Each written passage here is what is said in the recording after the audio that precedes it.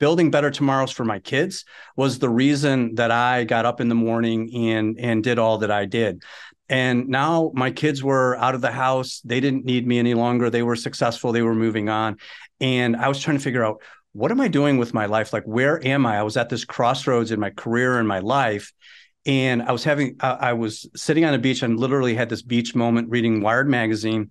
Bill Clinton and Bill Gates were being interviewed, and they were talking about how they were using their wealth and power and influence in their first careers to do good in their next careers. And I literally put the magazine down, looked at my wife, and I said, that's it. That's what's missing.